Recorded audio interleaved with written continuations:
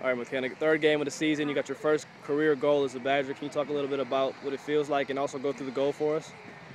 Well, it was a corner kick, so I had my spot on the back post. I'm there for anything that, someone flicks on the back post. I'm supposed to get there, and so I just saw the ball bouncing and tried to keep it on frame. So really happy about my first goal.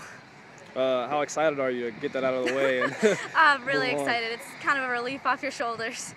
What are you guys looking forward to most moving into your first road trip of the season now? We're definitely looking for some super good competition and another 2-game weekend, so just looking to keep getting better, keep taking the next steps in the right direction. Moving back to these last 3 games, you guys as freshmen have been stepping up a lot. What's been able to make you guys allow you guys to be this dominant early on? I think it's our work rate. We all have like sort of this mantra this year of, work for each other, do the little things, the little details, get all those right, defend as a group. And I think if we can keep doing that, we'll be really successful this year. All right, thanks, McKenna. Thank you.